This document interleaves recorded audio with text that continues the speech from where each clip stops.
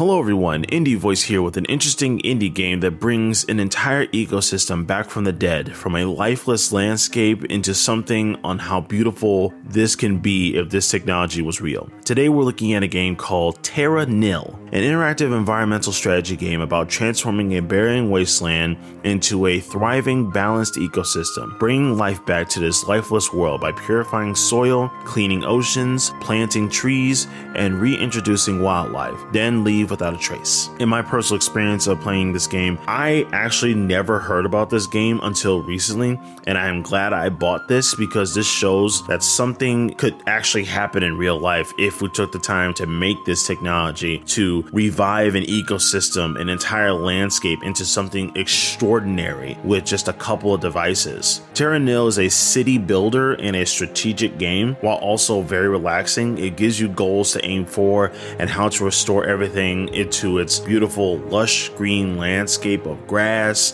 seeing animals, other creatures, and many other things to explore. Honestly, this was like a bit of a breath of fresh air for me, as seeing how this game, and who knows, this might be something inspirational for future technology to make something like this. The pros and cons of Terra Nil: inspirational, beautiful landscapes, simple puzzles, easy mechanics, very relaxing, and a casual strategy game. Cons?